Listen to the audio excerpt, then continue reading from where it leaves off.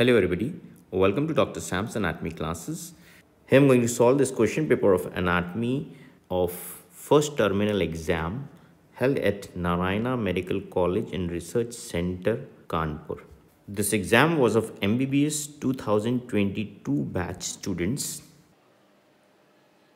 conducted on 27th of February 2023, and this exam was of two parts. Part 1 was of 50 marks, and part 2, this also was of 50 marks.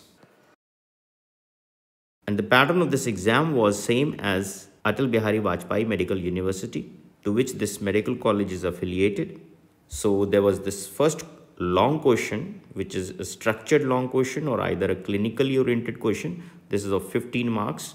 Then 5 marks, 3 questions, which makes 15 marks, 2 marks ultra short questions, that makes it 10 marks, and then 1 mark each for 10 MCQs. So this was 50 marks of part 1, part 2 again here, 15 marks long structured question, 5 marks short answer questions, 3 questions, so 15 marks, and 5 such ultra short questions. This was of 2 marks each, so 10 marks for this, and 10 MCQs. So this is the pattern we are following, which is being followed by Atal Bihari Vajpayee Medical University. Okay, then question number 1. A 50-year-old lady came to the surgeon with complaints of firm, painless mass in the upper lateral quadrant of her right breast. On examination, the nipple was found to be retracted. Axillary lymph nodes were also palpable and firm. She was diagnosed as a case of breast cancer. So all these points, remember, firm, painless mass, these are suggestive of carcinoma, especially when it gets adherent or fixed to the underlying tissues. And this retraction of nipple, this also is a sign of carcinoma breast. Then there were palpable and firm lymph nodes in the axil also. So what are the structures lying deep to the breast? This is a simple question talking about the bed of the breast, and you know that it's pectoralis major mainly and serratus anterior, to a little extent the external oblique abdominis, and a little bit of the portion of rectus sheath. Describe the lymphatic drainage of the breast. Now this is a long portion, right? So to describe the entire lymphatic drainage, the superficial, the deep, the intercostal, and to the opposite breast, and even the shedding of the cells reaching down below to the diaphragm, Krukenbach's tumor, and the secondary carcinomas, everything. Then what causes the retraction of the nipples?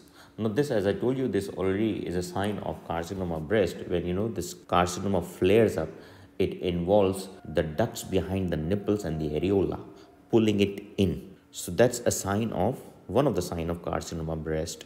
The others are puckering of the skin or dimpling of the skin. Now that's because of the involvement of the suspensory ligament of Cooper's. If it's a single ligament pulling it in, that makes a dimple. But if many ligaments pull a portion of the breast inside, that makes it puckering of the skin. Then what is the anatomical basis of PUD orange? This is another sign of carcinoma breast where there is obstruction of the superficial lymphatics. Remember that skin has small little ligaments beneath, and the involvement of the sweat glands. Remember, this is because of the obliteration of the superficial lymphatics, and because of the porosity of the sweat glands, the skin appears like a PUD orange. Explain the anatomical basis of the spread of the cancer to the vertebrae. Of course, it lies over the intercostal spaces. So the intercostal lymphatics, intercostal veins, they spread the cancer cells into the internal vertebral plexus and even to the lymphatics reaching up the vertebrae and the intercostal lymph nodes lying on either sides of the vertebrae, paravertebral lymph nodes. Question number 2, write short notes on quadriceps femoris muscle. This is a composite muscle of the front of thigh. I need not describe here and waste your time, so it's better you read it from the book. The next is axillary artery and its branches. For this I have made a video, a well explained video in detail explaining all the relations, codes, branches, including the location of various groups of axillary lymph nodes, and even including the anastomosis at the back of scapula. It's a good video, you must watch. The next one is deltoid. This also is an important muscle. So deltoid you need to explain very well. The anterior, the posterior, the lateral fibers, the multipinnate fibers, the lateral side, right? The clinical significance and its various actions. It's this muscle capable of doing all the actions at the shoulder joint. So go through this muscle either from the book, or you can even watch the video I have made on deltoid muscle. It's a dissection video. I have explained all about the deltoid muscle. Now the short answer questions. These ultra short questions you have to explain in less than 100 words. And these short note questions you have to explain in less than 500 words. So question number 3A. Simple squamous epithelium. So you have to describe the epithelium and mention all the examples you know. Endothelium, pleura, peritoneum, serous pericardium, loop of Henle, alveoli, the lung parenchyma. All these examples you can mention. Next question is femoral nerve. This femoral nerve, you can describe it in less than 100 words, I believe, by the help of a diagram. But remember, you have to include the cutaneous branches, the genicular branches, the autonomic branches, apart from the muscular branches. Now the next question is primary cartilaginous joints. This is an important question from the general anatomy portion. This chapter of joints in the general anatomy portion is very commonly asked. So the entire chapter you should read before going for the exams. So remember that primary cartilaginous joints, the best example, it's between the epiphysis and the diaphysis or the long bones. And the rest other, there are a lot many examples: costochondral, first chondrosternal, spheno-occipital joint between pubis, ilium, ischium, right? The hip bone being formed, sacrum, the intervertebral joints between the body of the sacral vertebrae, and lot many, and the 3 joints in each vertebrae, where the 2 pedicles join the body of the vertebrae, and the 2 halves of the neural arc of the vertebrae when they join to form the spine of a vertebrae. So all this you can mention as the examples of primary cartilaginous joints. Remember, these are temporary joints which undergo synchondrosis, that is the fusion of these primary cartilaginous joints at the time of skeletal maturity. The next question here again is from the general anatomy portion, and that is about the growing into the long bones. Now there is a very well taught lecture on this. So one of the videos in my playlist on general anatomy, I am attaching here the video link. Next question is triangle of auscultation. This is a super important question, maybe asked as an MCQ or even an ultra short, or maybe a part of surface anatomy, and it's also asked in your YOC exams. So triangle of auscultation, I have made a good video. Watch this video, the link is there. Now, talking about these questions, the multiple choice questions. Question number 1 is: lymph from the upper lateral quadrant of breast drains mainly into the dash lymph nodes: internal thoracic, posterior axillary nodes, anterior axillary nodes, lateral axillary nodes. There you can see in this image that the lateral half mainly, especially the upper outer quadrant, this drains mainly into this anterior group of axillary lymph nodes. So remember, it's the anterior axillary group of lymph nodes, also called as pectoral group of lymph nodes, into which the majority of the superficial lymphatics from the breast, they drain through the axillary tail of Spence. Remember that foramen of Langer, the perforation in the pectoral fascia through which this axillary tail of Spence reaches to drain into the anterior group of axillary lymph nodes. Question number 2. Axillary vein is formed by the union of cephalic and basilic vein and vena comitans accompanying the brachial artery and funda brachial artery. Cephalic vein and vena comitans accompanying brachial artery and funda brachial artery. Basilic and median cubital vein. So how is this axillary vein formed? Here in this image, you're seeing is axillary vein. You can see it's running parallel along to axillary artery.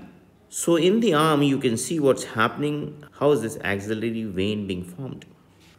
Have you ever realized that subclavian artery, subclavian vein both of them they're traveling together. Then both of them continues as axillary artery, axillary vein. Then axillary artery continues as brachial artery. Then why not brachial vein? Why don't you have a brachial vein in the arm? The reason is, first of all, there is a reverse flow of blood. Arteries carry blood away from the heart. Veins carry blood towards the heart. So now this vein, basilic vein, this basilic vein is formed on the dorsum of the hand, on the ulnar border, on the ulnar side, where the medial end of the dorsal venous arch joins the medial marginal vein. It continues as basilic vein, which continues in the front of forearm along the medial border subcutaneously. Then it becomes the content of the roof of cubital fossa, where it receives a tributary that's called median cubital vein. Now this median cubital vein is actually a branch from cephalic vein, but it's a tributary of basilic vein. Why? Let me tell you, cephalic in its entire length is subcutaneous, but basilic becomes a deep vein when it reaches on the medial side of the arm. At the mid of the arm, it perforates the deep fascia, and then it becomes a deep vein. Now this basilic vein in the upper medial side of the arm, when it becomes a deep vein, it receives two vena comitants from the brachial artery, right? So there's a two vena comitants which were running along the brachial artery. They will drain into this basilic vein, now a deep vein. Then there are two vena comitatus, you can see they're running along with profunda brachial artery. Paired vena comitatus along with profunda brachial artery. So it receives four vena comitants, two from the brachial artery and two running along the profunda brachial artery. After receiving these four vena comitants, now this basilic vein, when it reaches the lower border of teres major, this you're seeing is the lower border of this muscle, teres major. The green color I have used, right? And as per the terminology of the axillary artery, after crossing the lower border of teres major, now this basilic vein, which is a deep vein of the upper medial side of the arm, it will now be called axillary vein. Similarly, like the branches of the axillary artery, there will be the veins, and those veins will be the tributaries of the axillary vein in the axilla, and it will be crossed by pectoralis minor, numbering them as first, second, and third part of the axillary vein. And after crossing the outer border of the first rib, this axillary vein will continue as subclavian vein, which will be crossing the first rib anterior. You can see in the image, it will cross the first rib anterior to the scalenus anterior muscle. Now, a little more information about the cephalic vein. The cephalic vein, you should know that it is formed in the anatomical snuff box by the union of the lateral end of the dorsal venous arch with the lateral marginal vein. There is commencement of the cephalic vein, a subcutaneous vein in the anatomical snuff box. It will continue along the lateral or the radial border of the front of forearm. It will become the content of the roof of the cubital fossa, where it gives this branch median cubital vein. Then it continues along the lateral border of the biceps brachii subcutaneously in the arm. Then it ascends up running into the deltopectoral groove. So this course of cephalic vein you are seeing is running in the deltopectoral groove, where it will be accompanied by the deltoid branch of the thoracoacromial artery. And remember, the cephalic vein is subcutaneous throughout its length in the upper limb, and along its course it will also be accompanied by the lymphatics from the thumb and the lateral side of the forearm, you can appreciate that it crosses the pectoralis minor muscle anteriorly, the cephalic vein.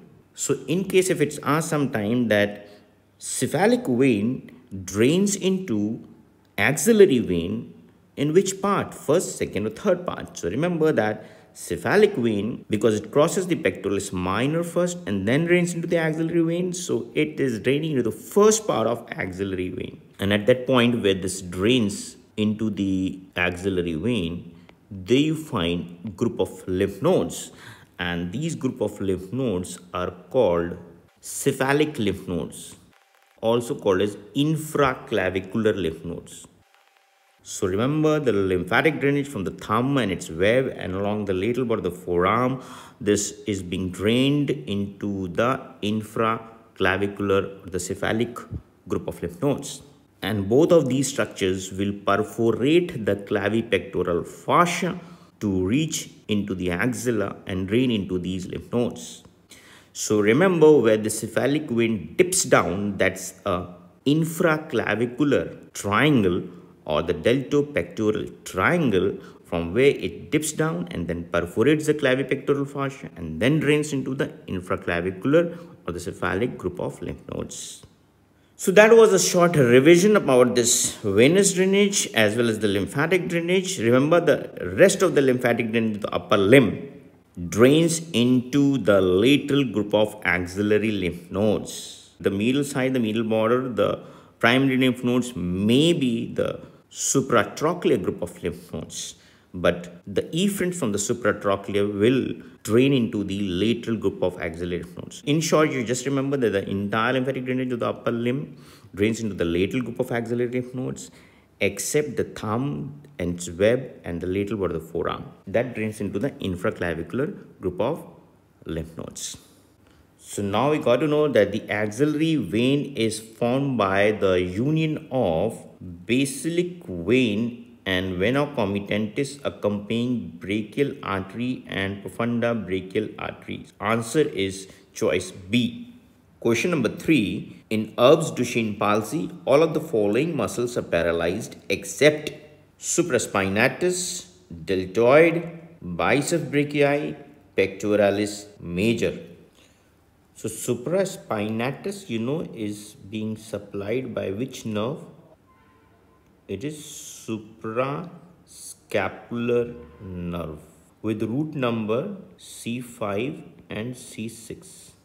Deltoid is supplied by axillary nerve with root number C5, C6. Biceps brachii is supplied by musculocutaneous nerve with root numbers C5, 6 and 7. Pectoralis major is supplied by medial pectoral nerve and lateral pectoral nerve. Medial pectoral nerve is C8T1.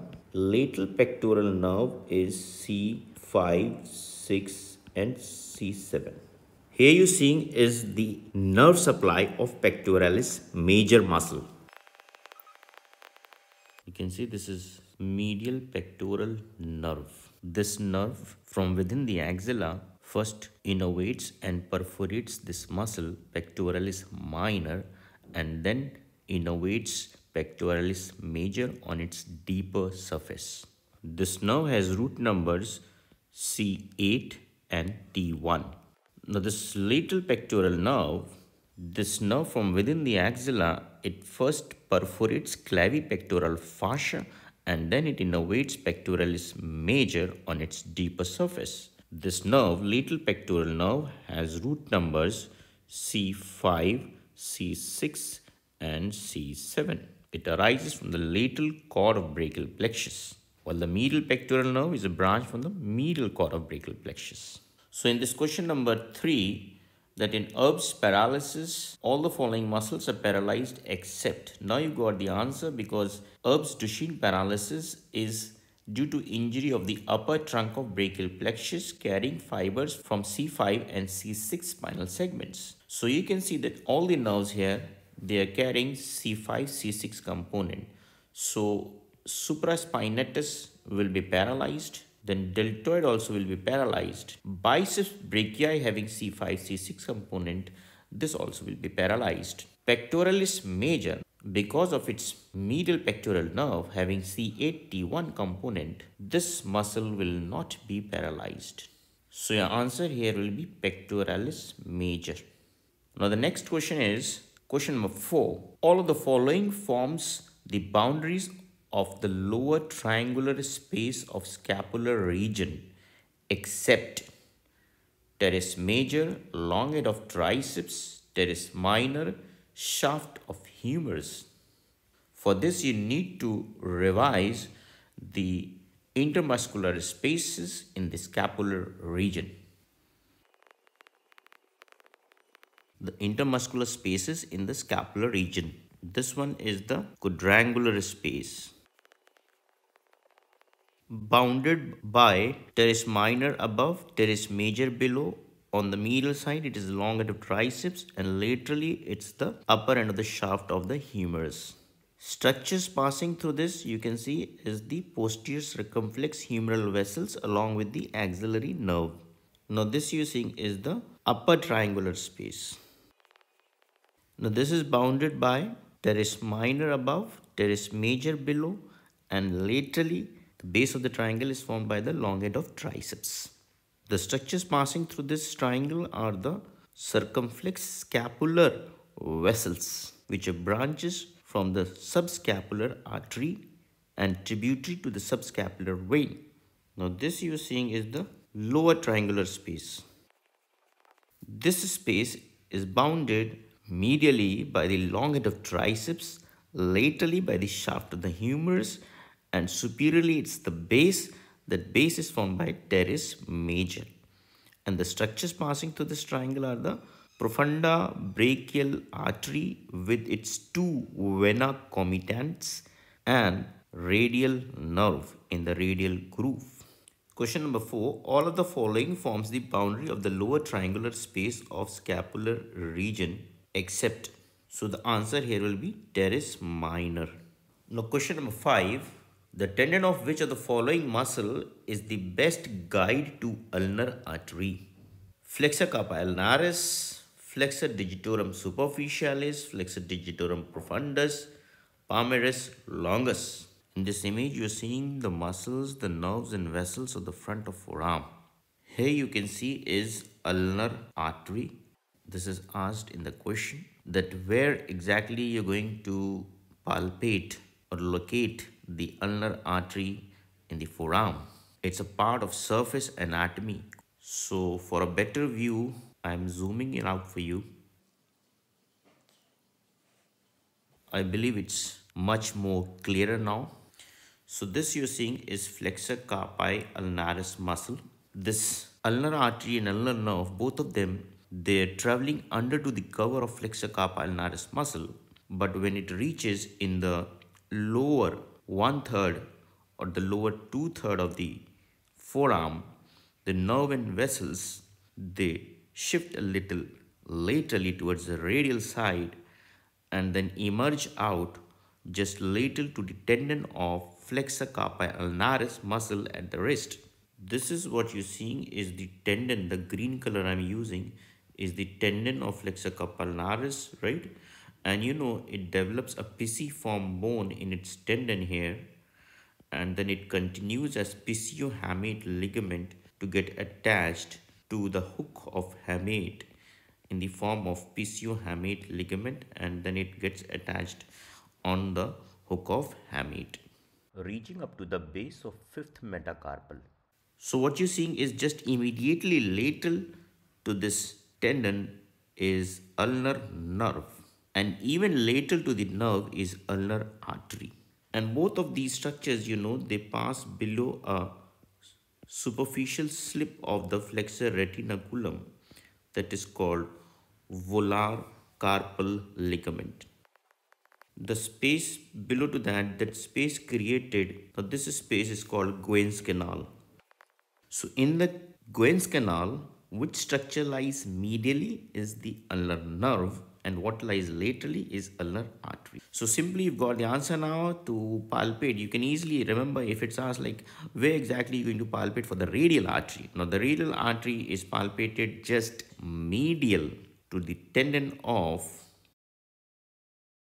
brachioradialis. This muscle is brachioradialis and this muscle is flexor carpi radialis tendon. So where exactly you palpate for the pulsations of the radial artery? Remember, you palpate the radial artery over to the distal end of the radius on the palmar surface at the level of the styloid process of the radius, just lateral to the tendon of flexor carpi radialis or just medial to the tendon of brachioradialis muscle.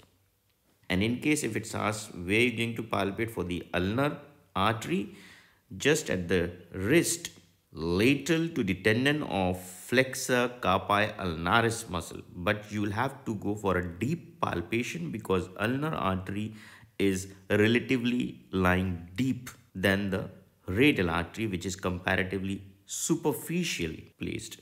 So the answer to the question number 5 here will be flexor carpi ulnaris muscle. Next, question number 6. Oblique cord of the forearm is the fibrous remnant of flexor pollicis longus, flexor digitorum superficialis, flexor digitorum profundus, pronator teres. Now look carefully in this image. This is the oblique cord in the green color here. The oblique cord you're seeing, this oblique cord is morphologically a remnant of which muscle? So if you're looking carefully into the image, you can easily guess the answer. As you can see that this oblique cord is an extension from this muscle, flexor pollicis longus. So remember now that this oblique cord is a degenerated portion of this muscle, flexor pollicis longus. It's presumed that it also took origin from that point where this oblique cord is attached to ulna, but that portion is now degenerated and it's converted into a cord. And remember that it has a significance in providing support or strength to the superior radio-ulnar joint and also has a role in strengthening the supination and pronation movements at the superior radio-ulnar joint. You can also find the attachment of the oblique cord here in this image. This is the point of attachment to ulna and radius. That's the site where this muscle, flexor pollicis longus, it's presumed to continue like this. This muscle continues its attachment like this. So the answer here will be flexor pollicis longus. Now question number 7. Regarding lymph nodes, the lateral side of the arm and forearm and thumb is drained into the supratrochlear nodes, posterior axillary nodes, infraclavicular nodes, central axillary nodes. I have already explained the answer to this question. If you remember my explanation to question number 1, the first MCQ. So you can watch the explanation from question number 4.1. So the answer here is infraclavicular nodes. These are also called as cephalic nodes. Question number 8. Patella has a natural tendency to get dislocated in which direction? Superiorly, inferiorly, medially, or laterally? Now look here carefully. What I'm drawing is femur of the right side, the anterior view. This is resting on tibia like this, and that's fibula. It's here where this triangular sesamoid bone, the largest sesamoid bone, the patella, is located. Now if you remember the attachments on patella, on its base there's this big muscle coming from the front of shaft of femur that's called vastus intermedius. This muscle gets attached here.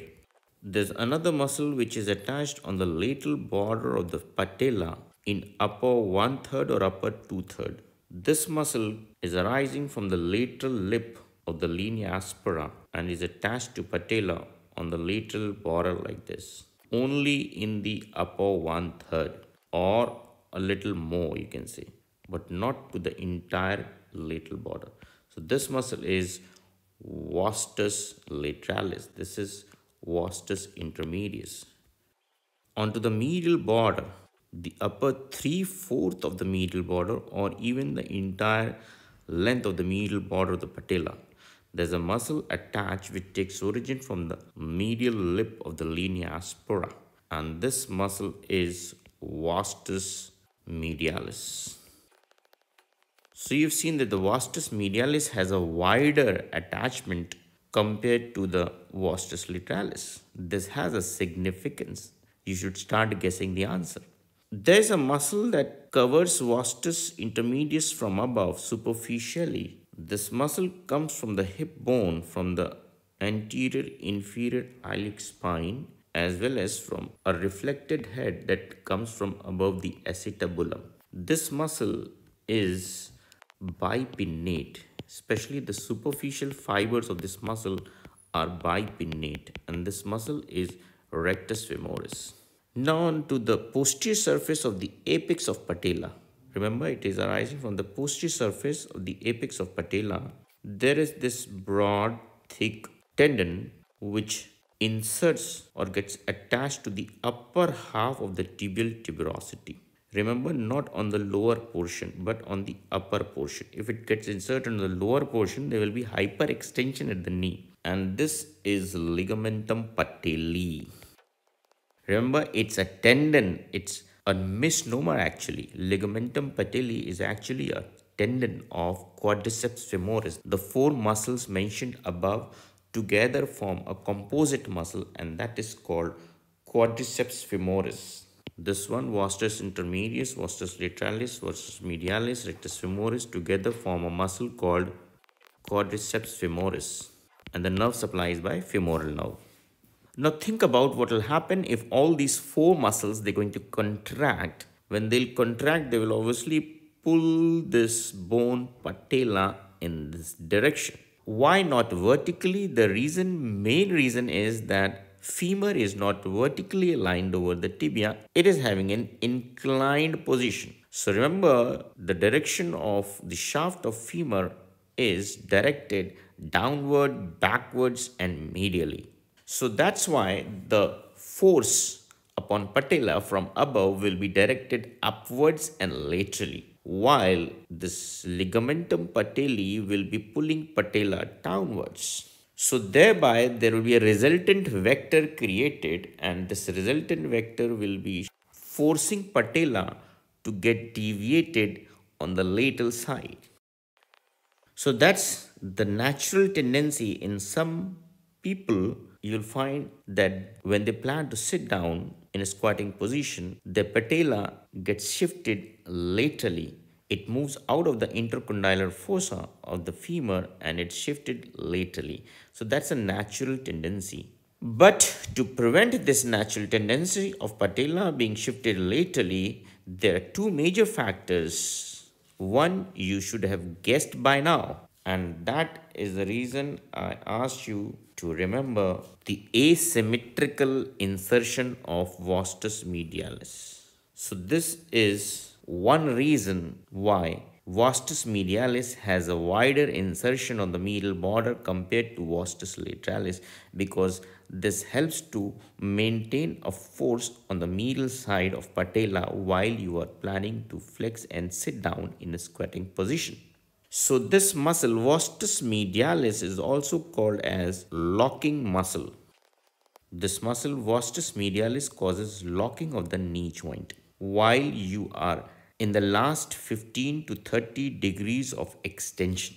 Now there's one more factor which prevents this lateral dislocation is the bony fat. You know that patella, the anterior surface you've already seen, it's roughened, having fine streaks like this. You can easily identify the anterior surface of the patella because you know it's tendon, it's embedded within the tendon, and that has regular pattern of collagen fibers. So because of that, you find there's vertical streaks like lining on the front of patella. But the posterior surface, is smooth, the upper 3/4, because the lower portion, that's the posterior surface of apex, that provides attachment to the ligamentum patelli. So the upper 3/4 surface posteriorly is smooth and is covered by articular cartilage, that's hyaline cartilage, that participates in the patellofemoral joint. And that patellofemoral joint is what variety of joint? Yes, it is a saddle variety of synovial joint. So I'm drawing here is the posterior view of the right patella. So when you see the posterior with the right patella, you'll find that it's wedged. Actually, patella is like this in the posterior view. So being wedged, the more of the surface, this 2/3 is lateral surface and 1/3 is the medial surface. It's easy to remember. L for lateral, L for larger surface. Remember this. And this lower surface, that's the posterior surface of the apex, it's here, which is not articular. This is non-articular surface of patella, which provides attachment to the ligamentum patelli. Now the upper 3/4 surface of the patella, which is an articular surface, is actually divided like this into 3 portions, except a medial edge of the bone, which I'll tell you. So this is how we divide. Actually, it's the portion of the articular surface which comes into contact with femur at different stages of flexion of the knee joint. Let's presume this one is the area number 1. This area number 1 comes in contact with femur while you are standing, that is in the full extension. But as you plan to sit down, this area number 2, including area number 1, that is area number 1 plus area number 2, that much of area comes in contact with femur. That's in position of slight flexion, maybe beyond 30 degrees, you'll find area number 1 and 2 will contact femur. Now when you reach a flexion of around 90 degrees or more, then this area number 3 will also be touching femur. Means area number 1, 2 and 3, all this area will be in contact with femur when you are flexing your knee beyond 90 degrees. But when you come in a full flexion of the knee joint, that is the stage of squatting position, when your back of leg touches the back of thigh, that's there, this medial edge of the patella, that is area number 4. So that's how in case of squatting position, all the areas 1, 2, 3, 4, they all will be touching femur. Means what? The patella actually gets buried in the intercondylar fossa. You can palpate and feel it on yourself. In a squatting position, you find that patella has actually disappeared. Now the reverse pattern will be followed while you stand up from the squatting position. Firstly, the medial edge of the bone will come out of the intercondylar fossa, then 3, then 2, then finally when you will stand back in erect posture, it will be only area number 1 that will be touching femur. Now why not take a transverse cut section of patella? This is how you'll find is the right patella. All the images I'm drawing is of right side. This one is the anterior view. This is the posterior view. And this one now, the last one I've drawn is the transverse cut section. So obviously, as I told you, the larger area on the posterior surface, 2/3 will be the lateral surface, and the lesser area on the posterior surface will be the medial surface. So medially it is 1/3, laterally it is 2/3. L for lateral, L for larger. Remember this mnemonic. L for lateral, L for larger. And this will even help you, remember, in the side determination. Very oftenly it's asked in your Vajpayee exam to identify the side determination of patella.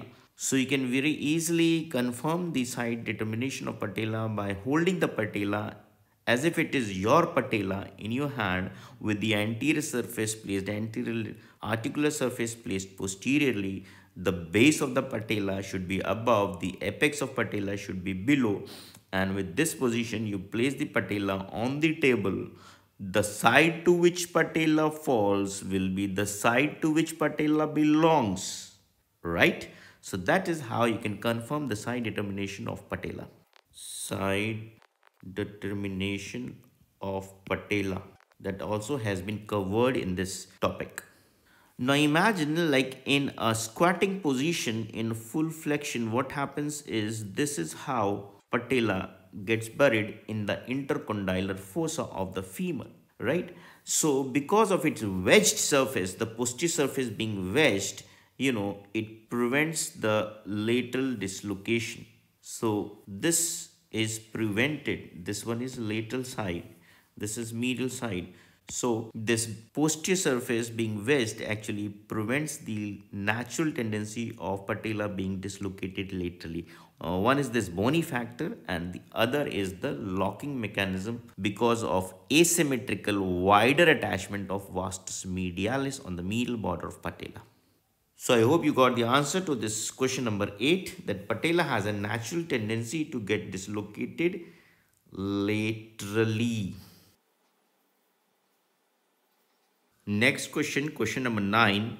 Locking muscle of knee joint is popliteus, vastus medialis, vastus lateralis, adductor magnus. Now the answer to this question I've already explained with question number 8. So the answer here will be that locking muscle of knee joint is vastus medialis.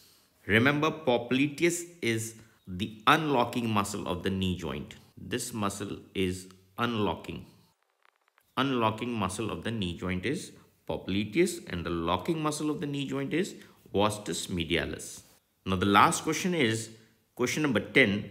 Lining epithelium of trachea is simple squamous epithelium, simple cubical epithelium, simple columnar ciliated epithelium, pseudo-stratified ciliated columnar epithelium.